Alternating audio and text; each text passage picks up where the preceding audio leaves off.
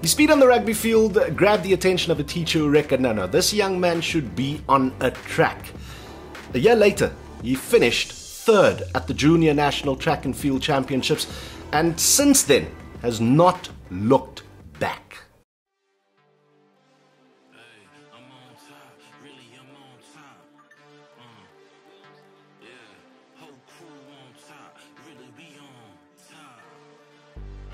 Wake up every morning with drive. Being on the grind, know I had to survive. We had to win. As you know, track is a part of my life and it's what I love doing. So being stuck at home was a bit difficult because I wasn't used to just being stuck at home the whole time. So it was a bit difficult missing the track sometimes, But it was nice to have some downtime, get the head refocused again, preparing for next year, prepare on the mental side, not just on the track. And I've been spending lockdown alone at my place in Menlo Park, so nothing. Yeah, Guy, it must be insane for any athlete who's competing year in, year out to now be told not only are you not allowed anywhere near the track, but this thing is keeping you away from your livelihood. Like I said, it's difficult. Like, as you know, we as athletes get paid for competing, we get paid for running. And now that we're stuck at home, it's more like, oh, geez, not going to have income for we don't even know how long because there's no specifics of when it's going to end or when they're going to find a cure. So it's more of like, we don't know how long it's going to go for. We're just hoping for like the shortest time period that's going to happen so we can get back our lives back to track, get back to normal, making cash for ourselves as well. So it was a bit difficult, Well, let's go back to when it was a little bit easier, the early days. And like I said in the intro now, you could easily have gone the rugby route, I'm sure. Why didn't you? And any regrets, given that we are now world champions? No regrets at all. Like, I tell people the story. I think they don't believe. They don't seem to believe. But I was like grade 8 by then. So when I was in grade 8, I had a dream once that when I'm in matric one day, wouldn't it be cool? Because it was London 2012 that time. I was like, wouldn't it be cool if you went to Olympics while in school and come back? And when you come back, everyone's like, oh, that's that kid that went to Olympics in school. I kid you not. I've told so many people the story. And like, it actually happened when I was in school. I went to Olympics and it had happened the exact way I dreamt about it. So for me, I'm not disappointed at all that I didn't go the rugby route. I'm actually more like, what I dreamt of, it happened. Like, it became a reality. So for me, it's more like, there's still more things I can still achieve, You just have to believe in it. Now, mate, that 1969 that you ran in Pretoria a couple of years ago, I happened to be trackside, and a lot of people felt you could have gone even faster on that day across 200 meters. That set you up as the man to beat, not only in South Africa, but as one of the best in the world over 200 meters. You've broken other records as well. Talk to us about the records that Clarence Munyai has broken and just what really stands out for him. The records that I've broken is one of my records which I like a lot. Like, one of my favorite ones is the 20.10 one as a junior because it was run by Rian Dempis. That record has been there for 16 years. Like, it's been there for 16 years. And for me to just break it was like a stepping stone to be like, you broke a record that's been there for 16 years. So it just showed me like what could be achieved and what's possible. Because that record made me ranked 4th fastest all-time junior behind Noah Lyles and Usain Bolt and Ramil Guliev. So it was that thing of the people that ran like, quicker than me, or these guys that are doing really, really well, like Usain Bolt ran world records. So that's one of my standout records that I liked a lot. But the 1969 record, like, that's my top one. Grew up a winner. I never lose, only learn a lesson. I'm a mutant, master splinter, past the finish. Now my goal infinity, victorious. Mine in the future, my crew own DeLoreans. Any person who that set me up. Like, it made me the 10th fastest athlete of all time, as a senior. Because as you say, some people are like, juniors sometimes don't. They have been fast juniors. So for me, that was like, I wasn't just a fast junior. I'm also like a fast senior. Like, I worked really hard for that record. Like, I had goals that I want to try to break the junior record and afterwards get the senior record as well and hold those two records like simultaneously, which I really wanted to do, which I did, which I'm really proud of. And that record has been held by athletes like Anaso Jobodwana, which, it's like the athletes that held it before, athletes I looked up to. So that's why it's one of my favorite records. tell me, as an athlete, because you compete across 100 as well, what makes you physically, so people have an understanding at home, better across 200 as opposed to the 100? My 200 meter curve is just really quicker than my 100 start. So the 100 is more technical. Like, you have to go like straight. It's more technical. The 200 is more like my strong part of the race, the curve. So I've perfected the curve so much. Like, I've worked so like over the years trying to perfect it, and I've got to the point where I've perfected it, which makes my curve a bit quicker than the others, which is why my 200 is really good. Because 100 meters, it's another game. It's a different ball game, but that's why my 200 meters is a bit better than 100. And that's what your focus is going to be moving forward as well, I take it, huh? Oh, no. I'm still going to try and come back to 100 a bit. Okay. All right. Get that up for advice. Now, let's talk Rio and what happened there. And obviously, the last time you were able to put yourself against the best in the world would have been Doha. Talk to us about that progression across that Olympic cycle as we head into what hopefully will be the Olympics in Tokyo in 2021.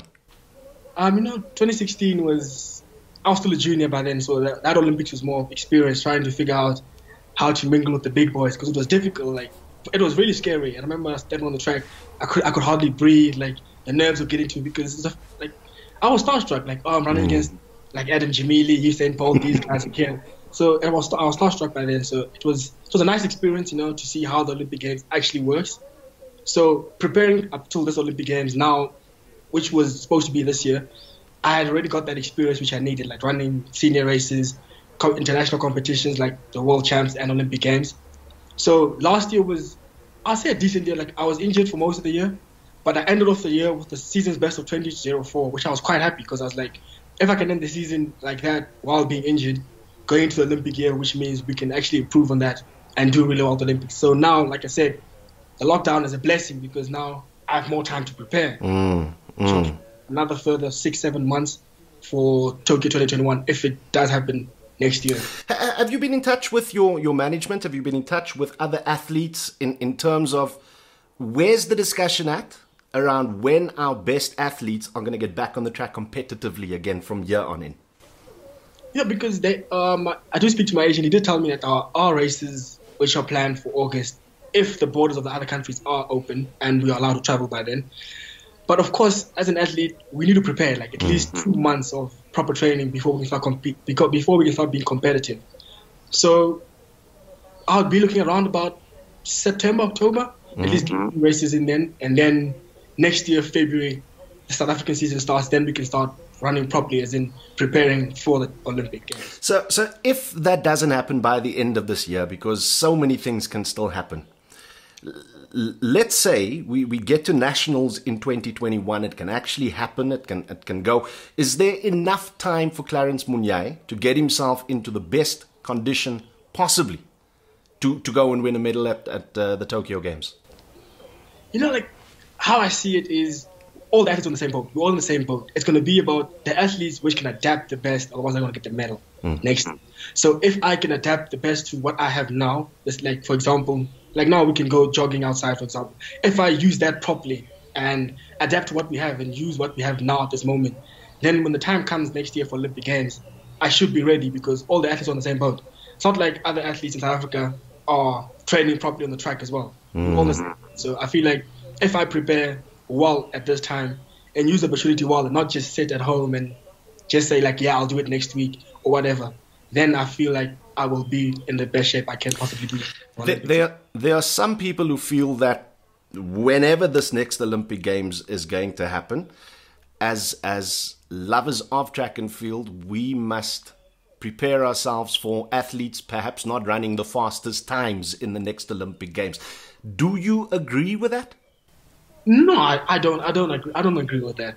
I don't agree with that, because, like I said, some athletes are different. Some athletes take one race to be fast. Other athletes take 8 races to be fast. So it just depends what type of athlete you are and how your coach prepares. Because I know every athlete has a plan. So, and I'm sure all coaches can make the athletes perform at a specific time. So next year's Olympic Games, so I'm 100% sure all coaches are going to want their athletes to perform really well at Olympic Games. So we will see fast times at Olympic Games. In your head, in your head, what do you think Clarence Munyai can go and do at that Olympics next year? What I've learned over the years, it's not about time. It's about medals. It's about placing. So if I can run my heats well, semi-finals well, and the final come top 3, that's what matters. Because at the end of the day, it's who can run the fastest 3 races in a row. How are you staying in touch with your family? How are you staying in touch with friends over this period? Oh, like my family, we call each other all the time. Like Skype call each other all the time. We FaceTime, group FaceTime each other almost every day to catch up and see how everyone is doing, if everyone is surviving. Because of course we miss our families, but until after the lockdown, we have to wait until then for us to be able to see our families. But my friends, we play online PlayStation every day. Who are you playing against the most, and what are you guys playing?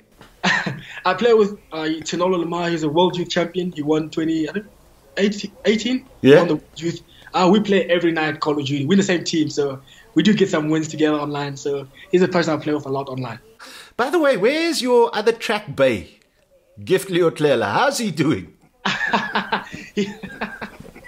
He's doing really well. Like this year was his comeback year, and he ran really well this year. Like I was really happy to see him back on the track and doing really well. So I'm looking forward to see how he's doing, how he's going to do next year, because I know he's going to do really great stuff. It's good to have him back, because we've been running together since 2015. We went to Olympics together when we were still juniors. So it's really nice to have him back on the track again. In this time, and I've been sharing with other athletes as well, that we don't know what's going to happen financially from this month until the end of the year. As an athlete, are you good? Are you okay? All your needs are taken care of. The sponsors are paying up. You can live your life and train. Yeah. After I get it, I reinvest. After I get it, I reinvest.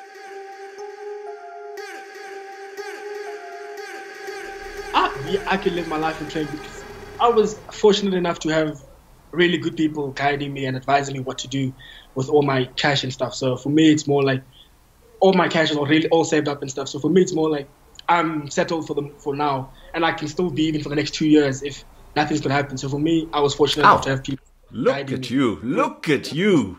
So I'm really fortunate enough and thankful that I had people looking after me. All right, my brother, let's wrap this thing up now, and just you look into that camera, tell South Africans what you would like to do on your own behalf, but also on behalf of an entire nation when that Olympics eventually comes around.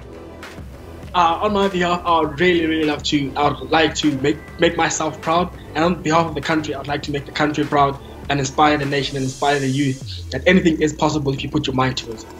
And I'm glad to be South African. My brother, put it right there. Put it right there. Clarence Munyai, we wish you the best of luck. It's good to hear that you're young, responsible, and looking forward to the best that is yet to come on the track. Thank you for the call. I really appreciate it. Sharp, my brother.